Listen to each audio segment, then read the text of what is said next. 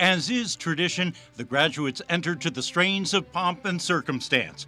But with an average undergraduate age of 34, there is very little that is traditional about this class. At 51 years old, I'm still trying to figure out what I want to do when I grow up. And again, the possibilities are exciting and endless. Chosen by her classmates to address the ceremony, Tammy Provost says she is the first in her family of 8 children to get a college degree. And education is something no one can ever take away from you.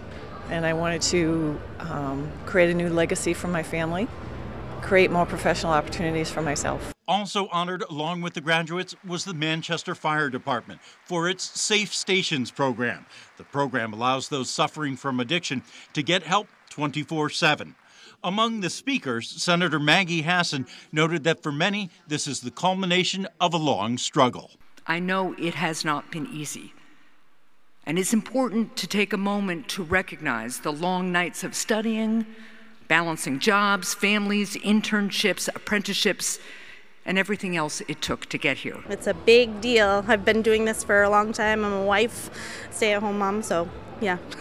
So it's a big deal. Rebecca Webster is receiving a degree in early childhood and special education. Well, I have a great job right now, so I really enjoy that, but I really want to take a step up and really help the special needs kids in the community. While the graduates took center stage, there was also the realization that none of this would have been possible without the support of their family and friends. In Holderness, Ray Brewer, WMUR News 9.